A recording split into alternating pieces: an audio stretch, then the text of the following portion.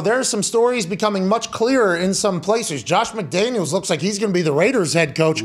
Did not know that was going to happen or expect that to happen, especially just a couple years after Josh McDaniels turns his plane around mid-flight over to Indianapolis to announce him being a head coach, and everybody just assumed that Kraft and Belichick and everybody said, why don't you just come on back home? All right, we'll pay you some money. You'll be the next head coach here. Everybody assumed that was kind of the arranged marriage between Josh McDaniels and the Patriots. Now I guess things are very heating up for him to be the Las Vegas Raiders' next head coach. All of the assistants that Bill Belichick has had that have gone on to be head coaches, including Josh McDaniels whenever he was with the Broncos, have not had much success. No. I mean, it is not great at all. Winning percentage for all of them, 41%. Ooh.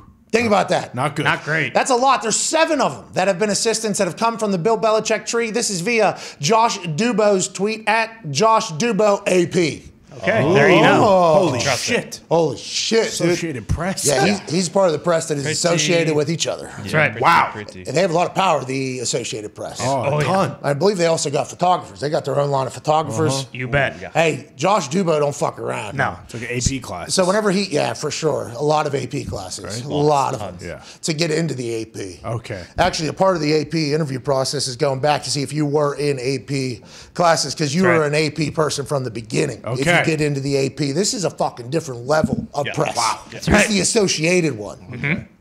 So Josh Dubo was the one who put the tweet out and said, Bill Belichick, 7 Patriots assistants, Josh McDaniels, Romeo Crennel, Eric Mangini, Bill O'Brien, Matty Patricia, Brian Flores, and Joe Judge have a combined win percentage of 41 in 5 playoff berths in 27 seasons as head coaches. Yikes. O'Brien had 4 of them whenever he was down there in Houston. Mangini had 1 when he was at Cleveland. That's crazy to even think about. I thought that was just a massive failure. Was it there or was it somewhere else? Jets? Jets, maybe? I thought it was Cleveland, and that was the only playoff berth they had, and then they got Joe Thomas the next year. Oh, okay. Well, anyways, whatever the case, that whole coaching tree stinks. And we don't know why. None of it makes sense to me. You would assume if you were around the greatest of all time, both general manager and head coach, osmosis would funnel through and you would at least soak up a little bit of goodness.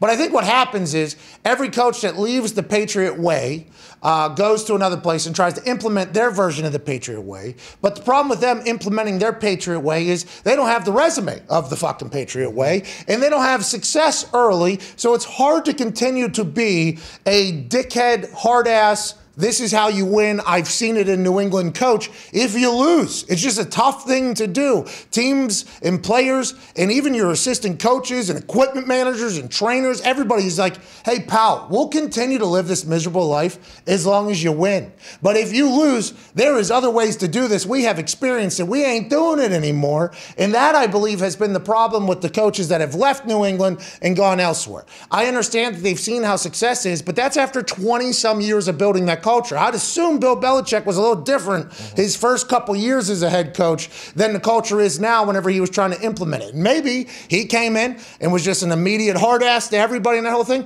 but he's also a brainiac. So they're probably winning games and there's probably a lot of hope. If you come in, you're a hard ass and you stink, you're going to lose the entire facility. For whatever reason, the Belichick tree has been very fruitless whenever it comes to other head coaches around the NFL.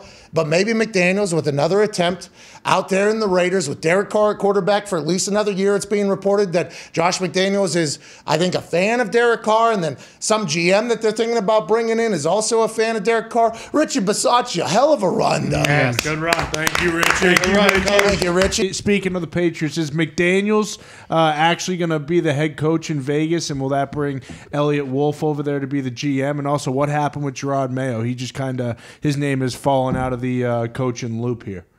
All right, so for Mayo, sounded like he had good interviews in Denver and the Raiders, but obviously didn't get the Broncos job, hasn't gotten the Raiders job. He is young, and sometimes it takes a couple cracks at it. I think he will be a head coach, just probably not yet. Also, we'll see if he ends up with a different title in New England, maybe defensive coordinator. We'll see what they do. Get out, Steve. But I don't think Mayo's probably not going anywhere. As far as McDaniels, I'm not saying this is done, because it's not done, but they would not have made a request to interview him unless they thought there was a good chance he would take it if offered. And he doesn't go there unless he thought that there was a good chance they would offer. So there's before all of this happens, both sides know there's mutual interest. So he goes down there. He's going to have dinner with Brass tonight, have an interview tomorrow. Like, I think both sides say, all right, if this goes well, then we might do this thing. Wow. His GM would be Dave Ziegler, who's the de facto GM in New England but doesn't have the title, who kind of led all of that. Kind of led all of that, free agent spending in the draft last year. Now, quick question. Caserio was an ipso facto GM for New England. He leaves, he gets a GM job. Ziegler, another human I've never heard of. I assume people have. He's ipso facto general manager up there while Bill Belichick is the general manager. How's that work? Because I know like offensive coordinators that don't call actual plays. They're just like a figurehead offensive coordinator, but they're more so like quarterback coach, and maybe they're part of the planning and scheming, but the head coach is the play caller. What are those titles, and how does that whole thing work over there?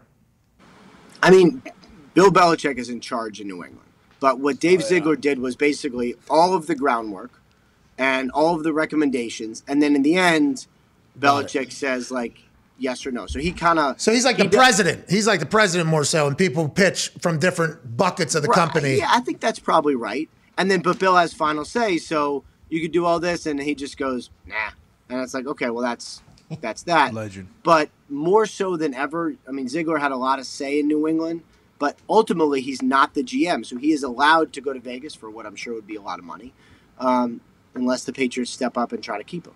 Okay, so isn't that what the Patriots did to Josh McDaniels when he turned the plane around here in Indianapolis? Everybody just assumed that Josh McDaniels was the head coach in waiting for the New England Patriots. Is this because now that Bill Belichick's going to coach for another 10 years with Mac Jones at quarterback? Or what do you think it is that Josh McDaniels got up out of his bed in New England, in which he has found home for a long time after the Denver Broncos stint? He's gone back and has reluctantly even been in the coaching conversation, I think, anywhere. Hasn't really done it. Why do you think Vegas, and why do you think now?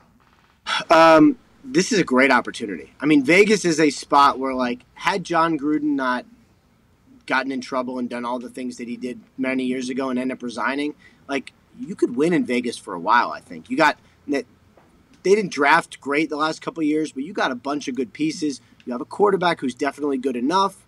And you got some young talent like Max Crosby and others. They could be good for a little bit. And, if you take over a team that has a head coach vacancy but has a quarterback, you can win. So, and Mark Davis will spend and cares a lot about it and will let them do their thing. So, like, that's a good mix, right? So I think why now is because, like, this is a really good opportunity. It really is. Ian, do you think the Raiders have really wanted McDaniels all along? They were just trying to gauge his interest if he would leave New England? And the Harbaugh shit was all fake? Yeah. I believe it was fake from the Raiders side. I believe Harbaugh's side was kind of like, hey, the Raiders look pretty good. Like, so like, Harbaugh if went the out Raiders on the hire dance floor. Harbaugh went out on the dance floor, did this number here, and be interesting. Nobody. he was just standing there all by himself. Wow. That's weird. Yeah. Wow. But he's got Michigan, so. Yeah, not the bell of the ball, though. Michigan. People like Michigan.